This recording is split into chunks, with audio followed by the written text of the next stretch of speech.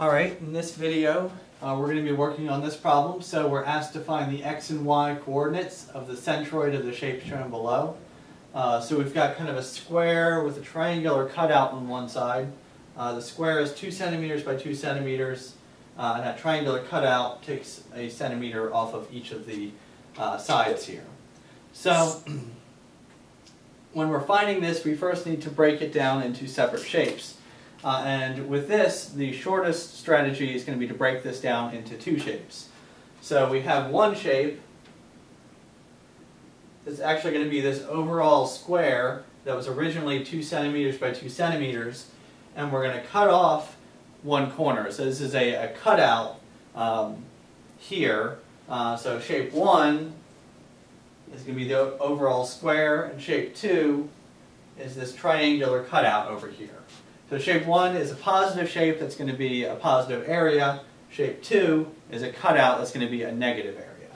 And so the next step in all of this, we're going to create a table of values, and we need a table that includes, for each one of these two shapes, the area, the x-coordinate for the centroid of the shape, and the y-coordinate of the centroid of the shape. So let's go ahead and do that. So we've got the shape, the area, the x-coordinate of the centroid, and the y-coordinate of the centroid.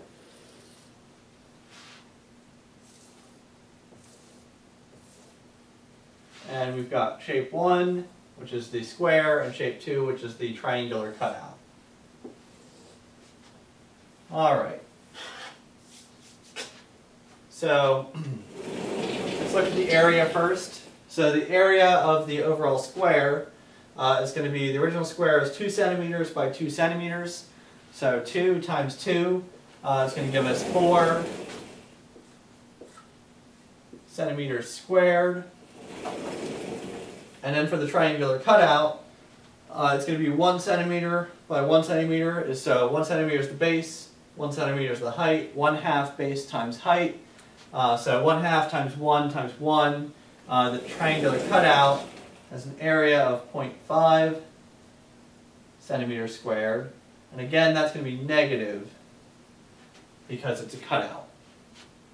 Alright, next we need to look at the coordinates of the centroid. So for our centroid of the square, we can kind of guess, we can look at our table and you should be able to see something similar to this. So 1/2 of the way along the base, and 1/2 of the way along the height is going to be the center of my square. So the center of my square is going to be 1/2 of 2 centimeters, so 1 over this way, and then 1/2 of the height, 1 centimeter this way. It's also important to note I am taking all of my dimensions relative to my origin point, which is over here. So 1 centimeter this way, 1 centimeter up. That's going to be my centroid point for the square. So it's going to be 1 centimeter and 1 centimeter. Alright, next thing we need to look at is our triangular cutout. So this one's a little more complicated. We know that from the right angle side, 1/3 of the way up the height, 1/3 of the way in the base. So from this side over here, I go 1/3 of the way along the base. So this is going to be 1 centimeter right here. So I go 1/3 of a centimeter this way. And that gives me an overall length. If I went 2 centimeters out and I go back 1/3 of a centimeter, that gives me a total of 5/3 of a centimeter.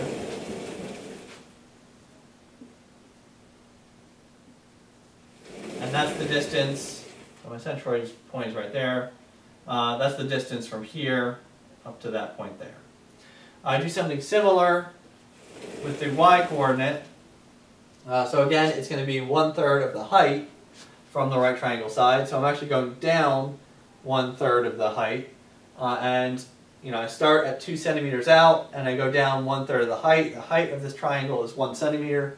So 2 centimeters minus 1/3 of a centimeter gives me, again, 5/3 of a centimeter. Alright, let's push that aside for a second. We've got our table, and this is going to be important for the setup of the problem. So the x-bar total, this is the overall x-coordinate of our centroid, is going to be equal to the area, so area 1 times x1 plus area 2 times x2. Let's do 4 times 1 plus negative 0.5 times 5/3. And I divide by the overall area. So the overall area is 4 minus 0.5, or just 3.5 centimeters squared. So if I solve these numbers, 4 minus 0.5 times 5/3 over 3.5, I'm going to end up with an x-bar value of about 0.90 centimeters. Alright, let's do the same thing for the y. So y-bar total, the y-coordinate of the centroid is going to be area 1 times y-bar 1 plus area 2 times y-bar 2. So it's basically the same numbers. 4 times 1 plus negative 0.5 times 5/3. Divide that by the overall area of 3.5 centimeters squared, and I get a y-bar value of 0.90 centimeters. So that's x-bar, and that's y-bar. If I go back to my original diagram, to get to the centroid of this center shape, so let me move one up there, I would go 0.9 centimeters out this way, and then 0.9 centimeters up.